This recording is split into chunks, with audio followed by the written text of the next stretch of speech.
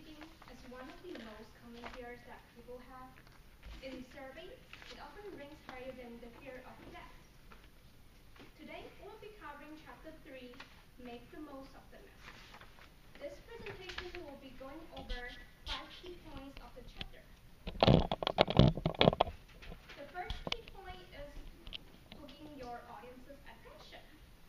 A moment ago, when I mentioned the fear of public speaking, that was a hook. That will start it in a compelling way. You will want to start with something that is exciting, interesting, or otherwise gets an audience's attention. Next, you will want to end your message with emphasis. The end of the message presents an opportunity to emphasize the important part of the message. An important step in determining how your message will hook the audience's attention is to analyze what gets their attention. Different audiences often have different interests. You can also use resist techniques to help hook the audience's attention as well. R stands for relevant. Emphasize why your message is relevant to your audience's needs. Emotional. Make an emotional connection. Share something personal that they can connect with, or show pictures, videos that captures a feeling. Surprise. Add an element of surprise. You can do this by making a change in your delivery style, or sharing a fact about the topic that you found surprising. Inclusive. Find a way to include people. Allow your audience to interact with your message by asking them questions or having them to discuss something with their neighbors. Sensory. Including pictures, videos, audio will engage more of their senses. Tension. Create some tension with good pacing or having the audience confront something controversial. You can create tension, which will help keep the audience's attention. Now, Rocky will be talking about the second and third key points. Thank you, Joey. Now that you know how to hold attention, I'll be talking about how to hold it, in a structured, engaging way. First, you have to be direct, and you have to put your conclusion first. By doing that, when the attention is the highest in the beginning of the paragraph, as you can see, presentation, as you can see in the beginning, and the attention goes down in a slump over here, and by the end, the attention is the highest. So you want to repeat it at the end of your presentation. There's 3 benefits of doing this. The first is it's easy to follow, and it saves time, and it focuses on the audience's interest. Second of all, you want to create an information chunk. The human brain only holds about 30 seconds of information, and that's not very much. And it's actually about 4 bits of information. That does not mean you stand up, you make 4 points, and you just sit down. That means you have to try to present your data efficiently and fast, so your audience can actually remember the important points. Here are some strategies you can use. You want to create logical categories. By that, I mean by you're using several patterns that are, you have patterns in your presentation, and they're similar in the way that your audience can compare them and contrast them. You want to limit the number of sections. The best number of sections to have is 3: a beginning, a middle, and an end. By doing that, your audience have a really easy way to follow it, and your presentation will go really smooth. The third key point over here is select a structural pattern. Here are some very common patterns that people usually use. The first one is topic. You're listing a limited number of topics in your presentation, so it's good, easy, and really good to follow. The second is importance. You're prioritizing from either from most to least important, or from least to most important. Third one is time. You're going by chronological order, such as the timeline. The fourth one is process. Process is how. For example, quality control.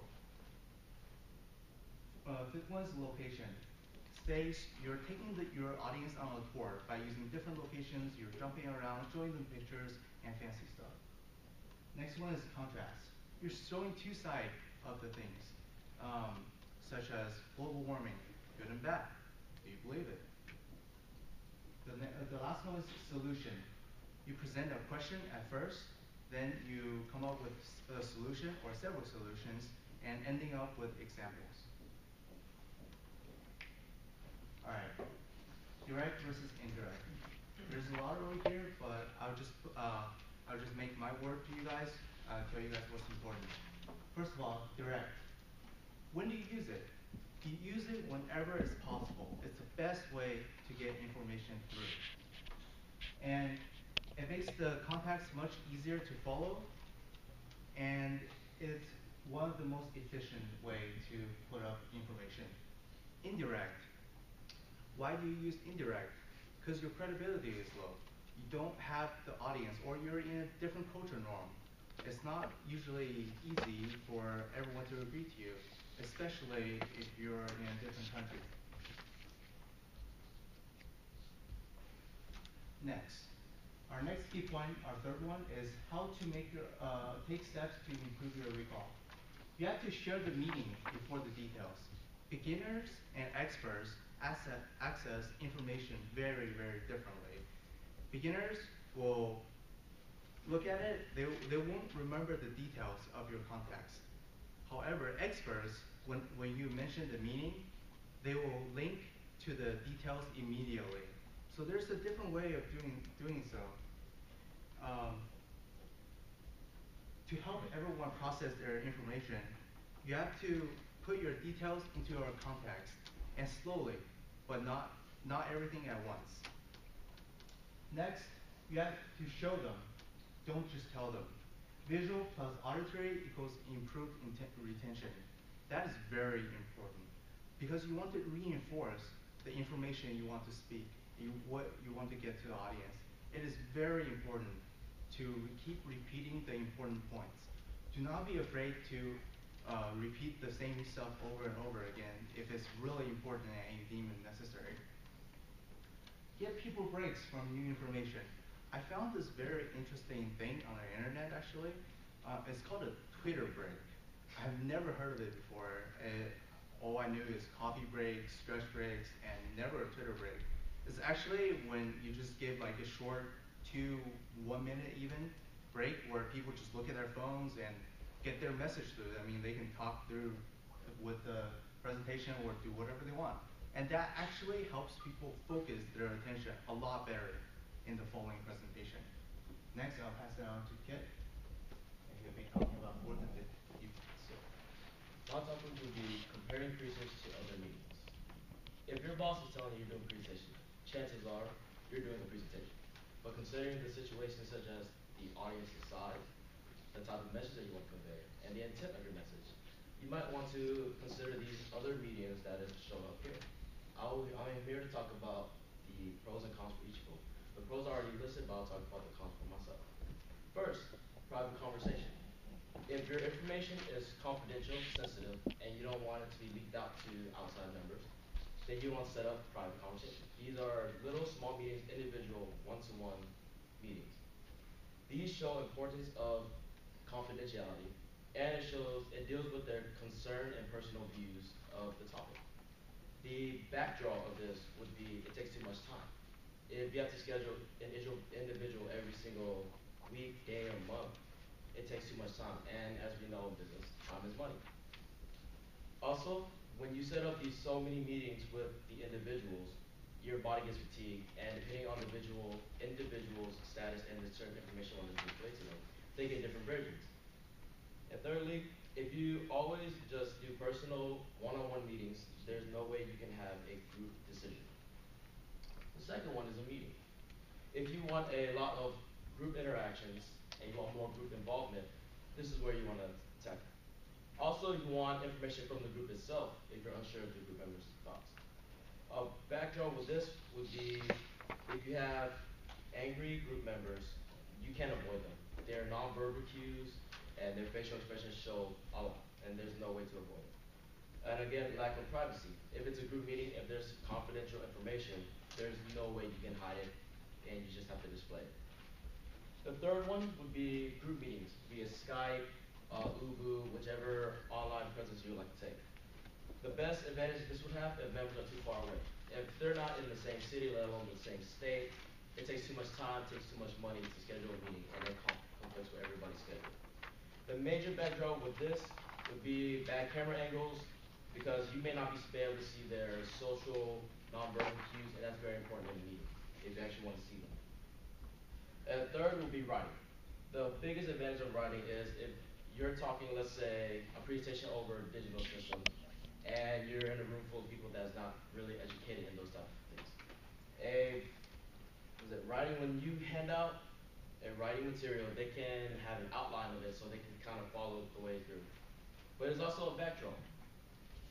When you hand out writings to them, they may be reading when you need them to be listening.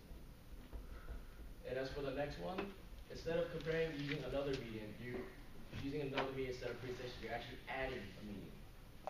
Again, distributing handouts or emails. Those two are very important when it comes to complex data, and those are the ones you really need to know for this one. Q&A. If you want the audience to get involved, ask questions, get the feedback, get what you need, get what you think. The advantages, it could be as small as low-key exchanges, or a disadvantage, it can spiral to a big debate. It'll take too much time. Third one, layered communication efforts. Your presentation may not be the only thing you're doing, and when it's layered out to be the first one, you may want to do a follow-up presentation, because if the first thing you're doing is presenting to a group of an audience, there's no way you can attack each and every objective that you need to. So follow-up reports, follow-up meetings, and information gathering. If your presentation is last, set up little meetings with small groups with people so you know what topic to attack down, and also to inform them in.